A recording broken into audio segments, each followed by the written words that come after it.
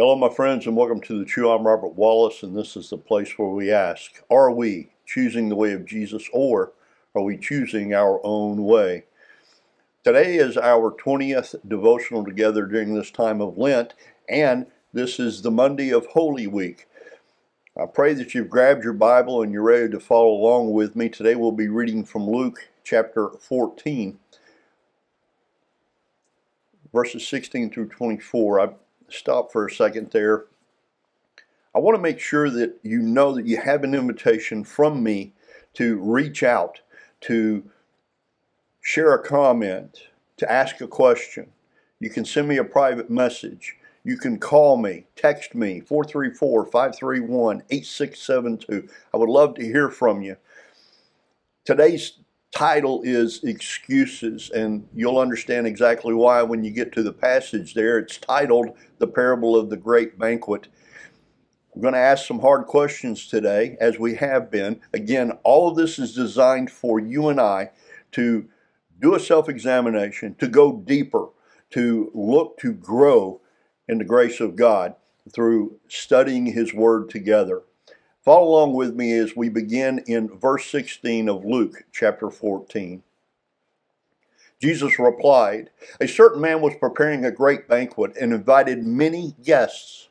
At the time of the banquet, he sent his servant to tell those who had been invited, 'Come, for everything is now ready.' But they all alike began to make excuses. The first said, 'I bought a field and I must go and see it. Please excuse me.' Another said, 'I have just bought 5 yoke of oxen, and I'm on my way to try them out. Please excuse me.' Still another said, 'I got married, so I can't come.'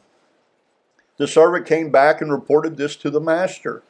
Then the owner of the house became angry and ordered his servant, 'Go out quickly into the streets and alleys of the town and bring in the poor, the crippled, the blind, and the lame.' 'Sir,' the servant said, 'what you've ordered has been done, but there is still room.' Then the master told his servant, 'Go out onto the roads and country lanes and compel them to come in so that my house will be full. I tell you, not one of those who were invited will get to taste of my banquet.'" This, my friends, is the gospel of our Lord and Savior Jesus Christ. Will someone say, "Thanks be unto God"? Here's the questions.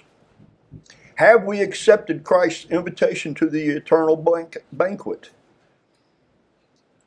Now, Christian, do we make excuses for our busyness in life?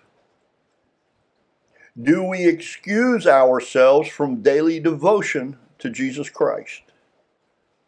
Do we make excuses for not sharing the good news of Jesus Christ? Do we share the compassion of Jesus Christ with others? These are all things that Jesus wants us to do. So we have to ask ourselves, which way are we choosing? Are we choosing the way of Jesus, or are we choosing our own way? I pray that as you prayerfully consider this passage today and these questions, that you'll do so, first of all, asking the Holy Spirit to give you eyes to see and ears to hear God's truth from His Word. Then that you will have a receptive heart and mind to receive these truths. And then, with the boldness, commitment, and courage of Jesus, take a step of faith today and be obedient to the leading of the Holy Spirit, whatever it is that He may be asking you to do today. Are you going to miss the great banquet? Are you going to miss the blessings that begin now in a life in Christ? I pray you'll have a wonderful day, my friends. Go in the peace of God. Blessings to you. Bye for now.